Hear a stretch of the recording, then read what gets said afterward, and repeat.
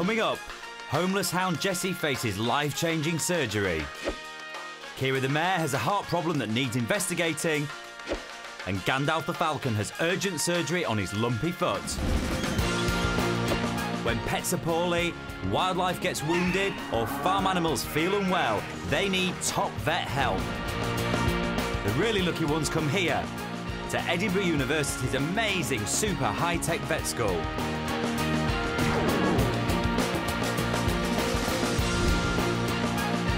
And now 6 kids chosen from 1,000 have become the first ever children allowed to enrol here.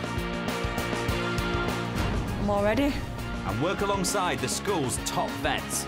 Who wants to take this cow's urine?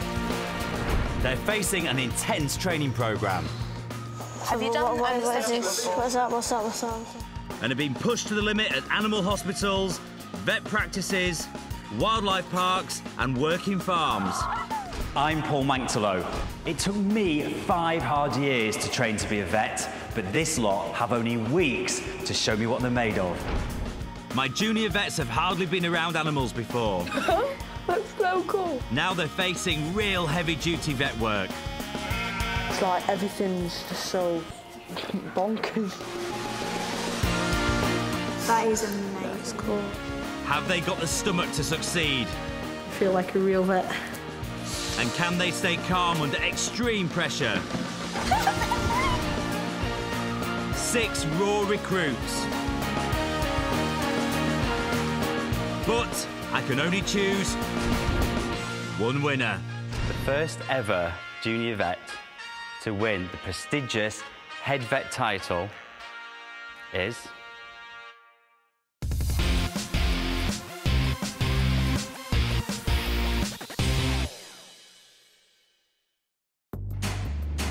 Day 3, and my junior vets are taking real vet work in their stride. Welcome back to vet school. Your working pairs are Lauren and Amblest, Will and Sarah, Sam and Morgan. Let's get down to business. Today, my junior vets will be facing up to a hard day's work, helping top professionals here at vet school and at a safari park. I'll be getting regular progress reports, and I'll only reward the very best junior vets with today's Vital Vet Work Award, which counts towards my final decision, who to name as head vet.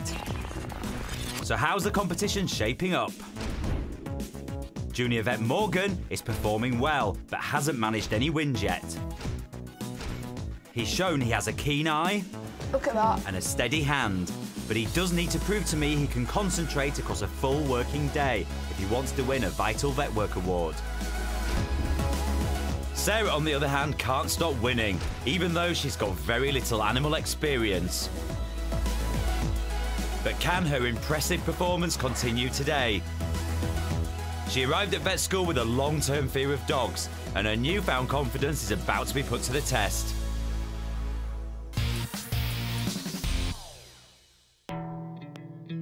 This is Jessie, a 3-year-old Staffy Cross. She's a stray and was found wandering the streets of Edinburgh all on her own.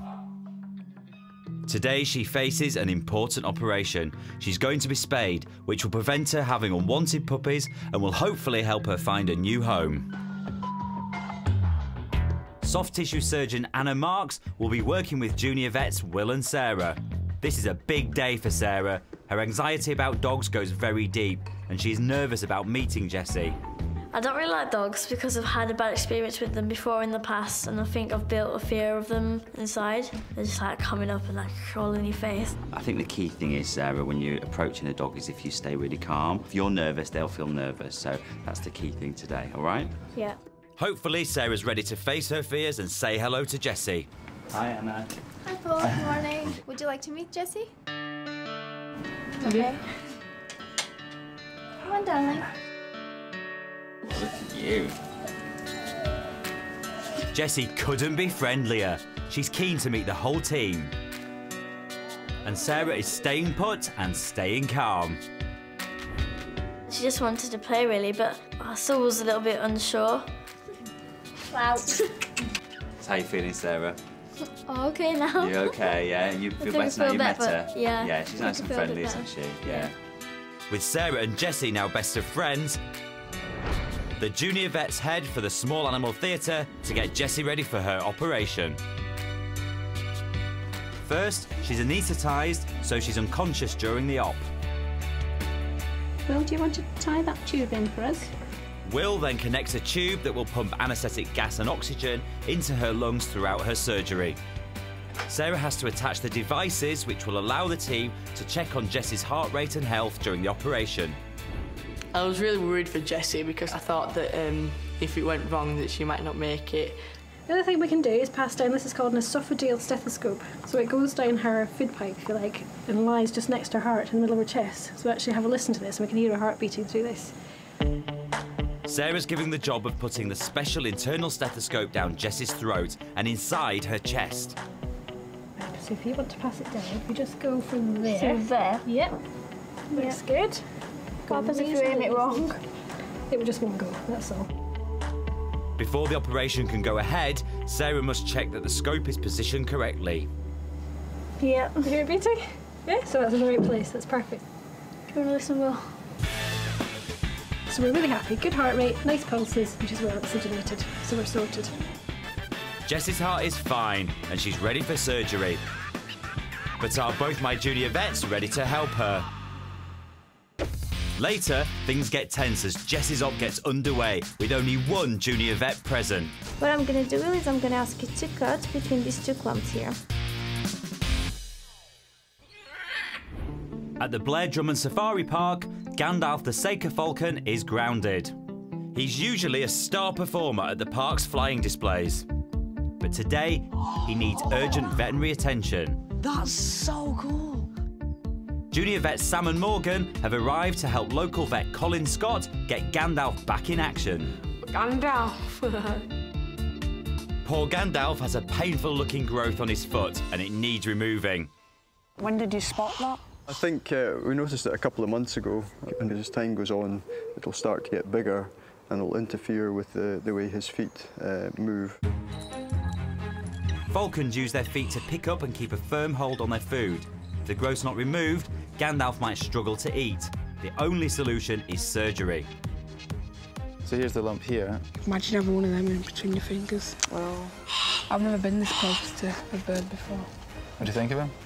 I thought he'd be like flying about in your hand, but he seems quite calm. It's because he's got that. It's because of the hood, yeah, exactly. When you come face to face with a falcon, it's very strange because people say that they're dangerous, but Gandalf wasn't. It was calm. So how are you finding it, Sam? This is amazing. This such a great experience. Just have like a bird on your hand. Surgery is a big deal for a bird. It could also mean another big ordeal for Sam. He had to sit out his last operation after feeling a bit sick.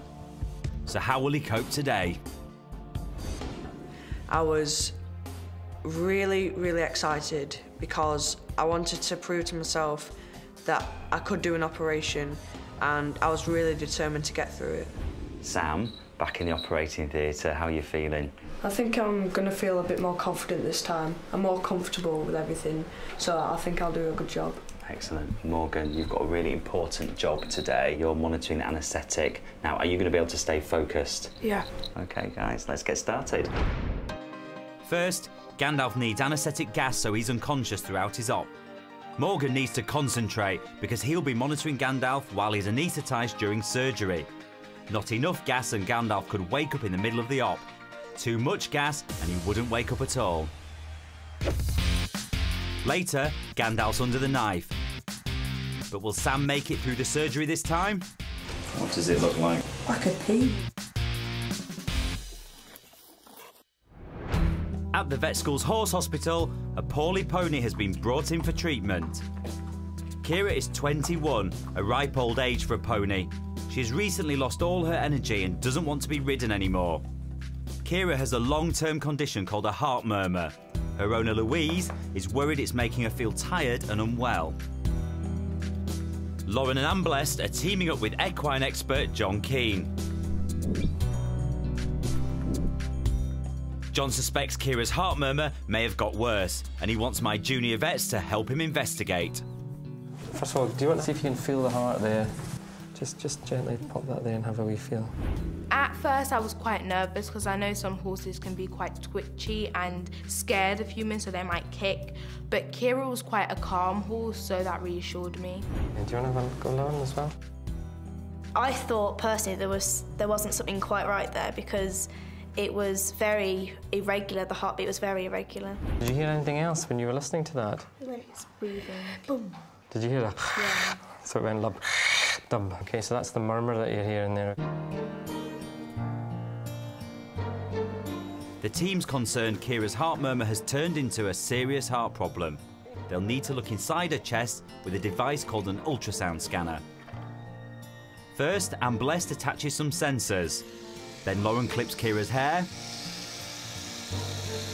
so Anne Blest can place a probe close to Kira's heart. She needs the steadiest of hands. Then, it slowly reveals live pictures of Kira's beating heart. That is amazing. And it also shows the problem with one of her heart valves. That a valve? Yeah. And that's a valve there, so we've got two valves that we can see in this image here. The leaky valve is allowing blood to flow in the wrong direction in Kira's heart. Anne Blest takes a closer look. So which is the one that we're So we are particularly interested in this one here on the left. Kira's heart could well be the cause of her tiredness.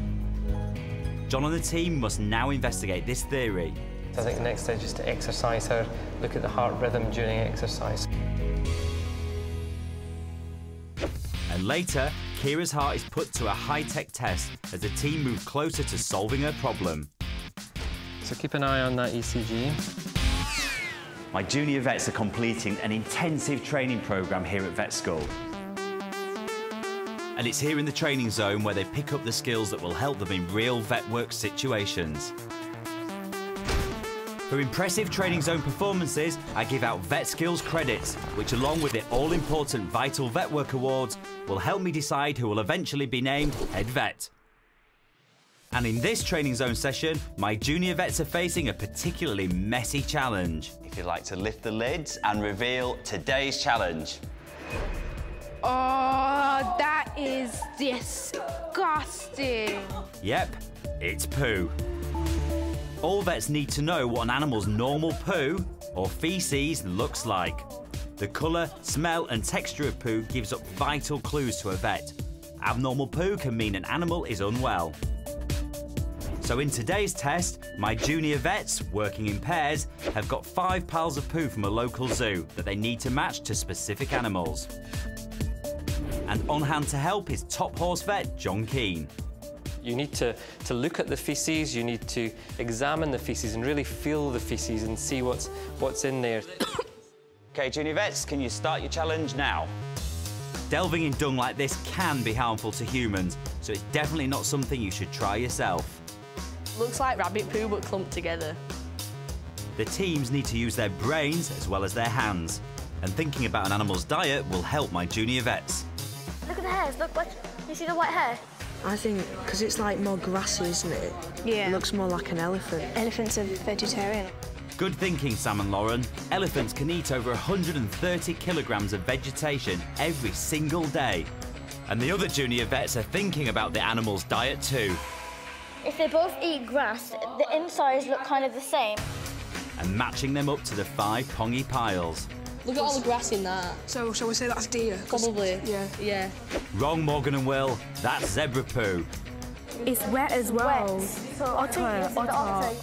Correct. Otters have moist, sticky poos. But there's a problem. Are you not bothered by the smell? The dollops of dung are getting right up Morgan's nose. If he doesn't focus fast, his team are going to lose this task. I'm going to be sick. Sure you don't want to feel? No, I don't. That's the smelly one. Junior vets, you have 20 seconds left. This is the last chance to change your minds. That's probably the deer because if you open it up, it's really grassy. Right again, I'm blessed. Deer poo it is. It's been one smell of a vet school challenge. But which pair have made the best dung detectives? Full marks for Sarah and Anne Blest and Sam and Lauren. It's an easy call. All 4 win vet skill credits. Well done.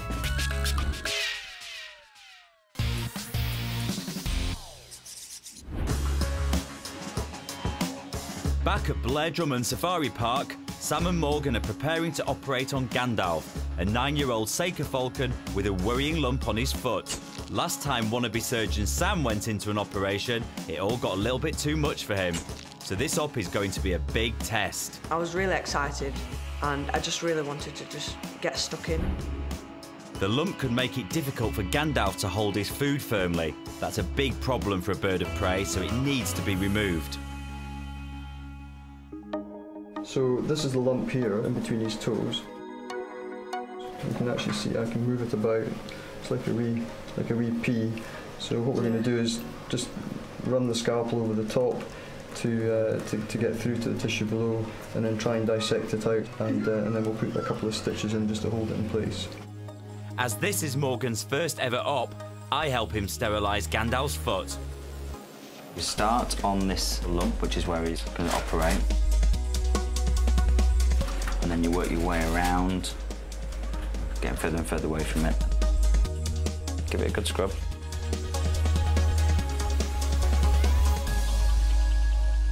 Top job, Morgan. Now he needs to move on to monitoring Gandalf's heart and breathing, while Colin and Sam can get to work removing the nasty lump from the falcon's foot. So Sam and Morgan are really having to pick up the pace now. Bird anaesthetics are really risky, and the longer they take, the greater the risk of death. Look away if you're squeamish. Here comes the grisly lump. What does it look like, that lump? It's just like, I don't know really, just a piece of, like a pea. And it's out.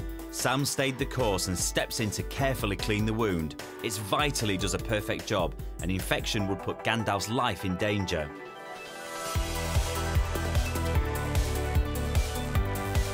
Morgan's all focused now. He's carefully monitoring Gandalf's heart rate for any sign of a problem. You happy with your patient? Yeah. That's perfect. The team quickly work to sew up the foot wound, and Sam finishes off the final stitching. Just leave a couple of millimetres from the end of the knot, OK? That's it, good lad, yeah, excellent, well done. It's now safe for Morgan to turn off the anaesthetic gas, and in minutes, Gandalf's eyes slowly open. See his eye opening already? Gandalf's made it, and so did Sam. I'm so proud of him for overcoming his squeamishness. Nice work, junior vet. My last experience in the operating theatre, I had a shaky time, but this experience was much better. It were amazing because I've never been up close to a bird of prey before, and that experience has like boosted my confidence up. Morgan and Sam did very well, very impressed with them. Hopefully they got the idea, the importance of working as a team, so I was certainly very impressed with them. And Gandalf's now back on his feet, ready to return to his starring role in the park's flying displays.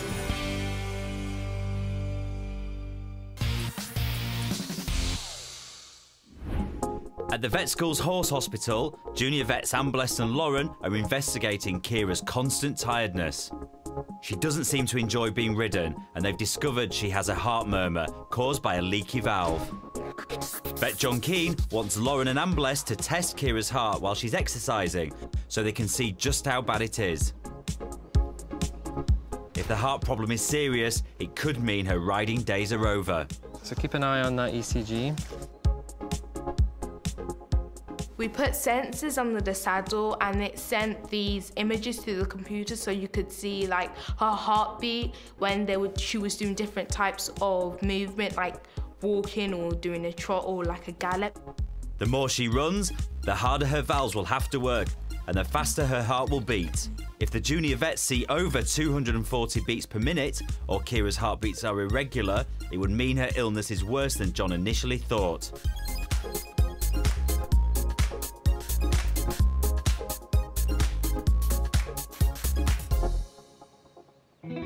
Within 10 minutes, the test is complete. The team have their results. Amblest volunteers to deliver their findings to nervous owner Louise. The test shows that her heart's all right, even though she has the murmur. There's no, like, drastic problems with her. So does this mean she could still be ridden then? Yeah. Exercise is normal. She's not reacted badly to the exercise, so she should be all right. Kira's heart problem is not life-threatening. In general, there doesn't appear to be anything seriously wrong with Kira. I don't think the problem's going to progress at all, so we can give her heart a clean bill of health. Her tiredness could just be a bit of old age creeping in. Ambless and Lauren took this job in their stride, and I'm impressed with how well they work together. I was very happy when we found out that the heart murmur wasn't affecting her at all, so I was very happy about that, especially as it's such a serious condition. I think I coped quite well with the challenge today because I really wanted to work with horses. And now Kira can take life at her own pace for the rest of her days.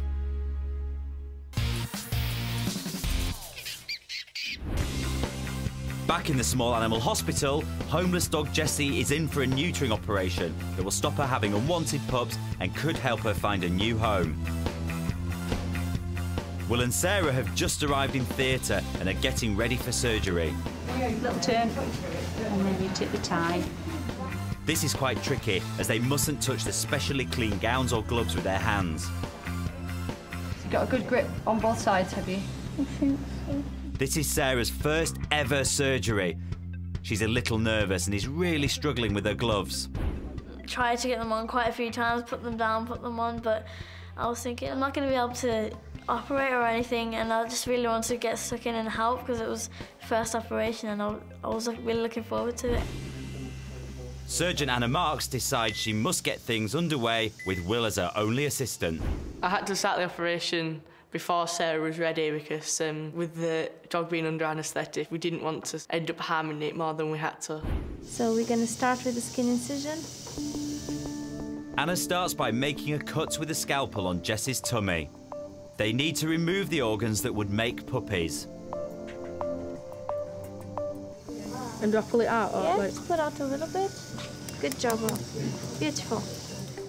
Will is really hands-on here. Meanwhile, Sarah is still struggling to get her hands in her gloves. Sarah cannot join the surgery team until her hands are safely covered.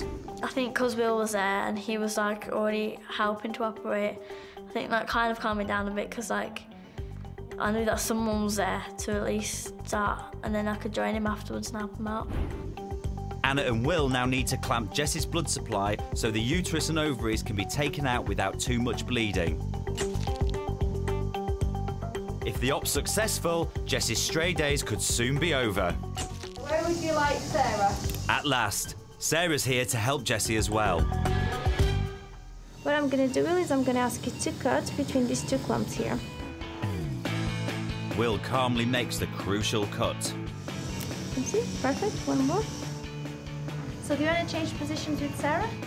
And it's straight in at the deep end for Sarah as she helps finish off the job. For her first attempt at surgery, this is amazing stuff. It feels like it's going to work. I know. Okay, perfect. You can relax a little bit. So next we're going to check that it's not going to bleed. The team use a hot tool called a thermocautery, which will stop bleeding from blood vessels. So far, so good. I'm quite happy with the way things are going. It's going quite well. With Jess's reproductive system safely removed, the junior vets help clean up before the wound is sewn back up again. It's perfect.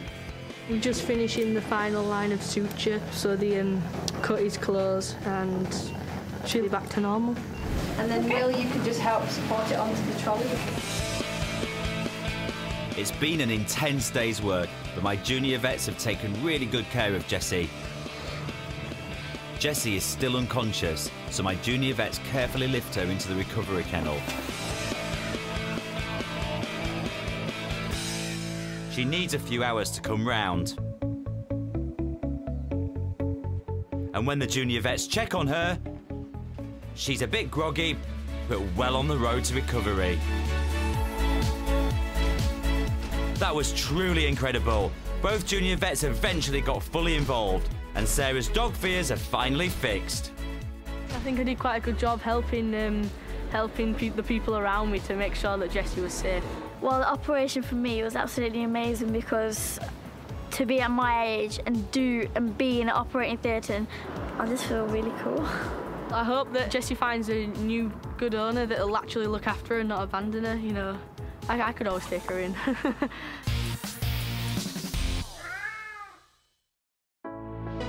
Every one of my junior vets has experienced things today that they've never had to deal with before. And their efforts have left me with a tough decision to make. But who has stood out enough to win a Vital Vet Work Award? Lauren and Amberlest worked so hard with pony Kira and her owner Louise to uncover why Kira was suffering from exhaustion. Will blew me away with how hands-on he got in an op that took stray dog Jessie a step nearer to finding a new home. And Sam made a determined return to surgery, helping Gandalf the Falcon through his foot op. But who went that extra mile to get my precious Vital Vet Work Award? Up until now, you've been judged as pairs, but from now on, you may be singled out for special praise, as is the case today.